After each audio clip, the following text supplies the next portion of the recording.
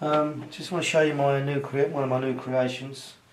Proximity sensor REM pod teddy bear. If you can see, it's a nice size. It's not too big. It's about the right size. I find if you go any much bigger than this, the proximity sensor has trouble covering the whole of the bear. This is about the right size to trigger off an audio alarm. If audible alarm, if someone gets near, it'll go off. Now I'll show you the inside of it.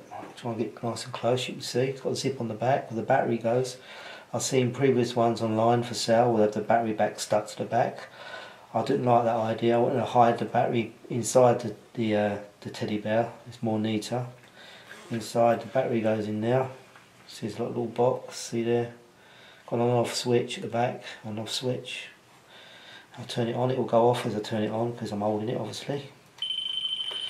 Right.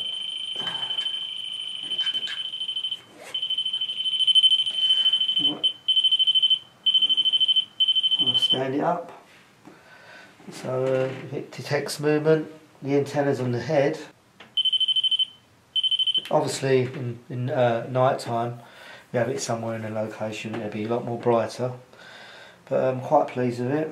If you've got any questions, send me a direct message on YouTube. If you're interested, send me a direct message. We can talk. Okay. Like most online, they're quite expensive. I'm not that greedy.